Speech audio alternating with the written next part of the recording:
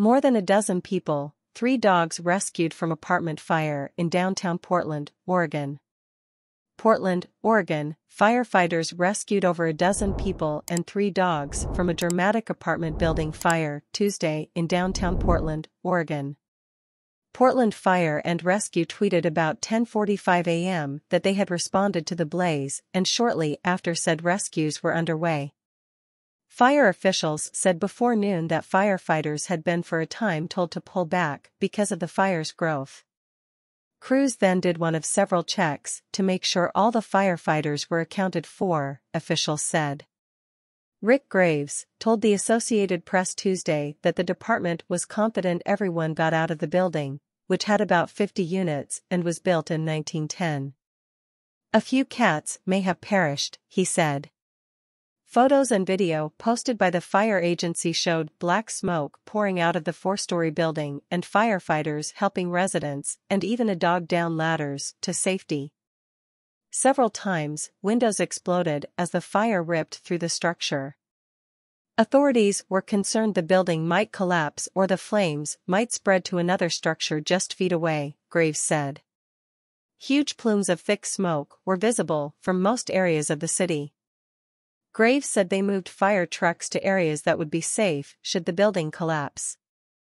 One firefighter was hit in the forehead with glass while standing across the street. The injury was minor, and the firefighter returned to fighting the blaze, Graves said. Portland General Electric also cut power to the area at the Fire Bureau's request. The fire in the city's core also posed dangers for drivers. Transportation officials closed Interstate 405 for about 2 hours, and surface streets were closed in the immediate area because of low visibility from heavy smoke. John Rosenthal lives several blocks from the building. It's just non-stop hoses going in there, he said of firefighters flooding the building with water. From Blake Stroud's apartment about a half-mile away, he could see a smoke plume oscillating between white and dark smoke, he said.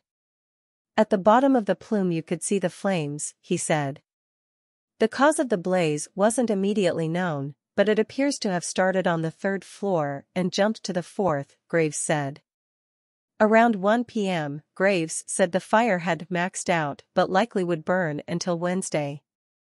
It's unlikely residents will be allowed back inside, he said. A complaint filed with the Bureau of Development Services late last year said the apartment building didn't have smoke, gas, and carbon monoxide detectors, had exposed electrical wiring and had severe leaks leading to mold and mildew, records show. Ken Ray, a spokesperson for the fire department, confirmed to the Oregonian Oregon Live the existence of the complaint and said inspectors had been investigating the issues before the fire Tuesday.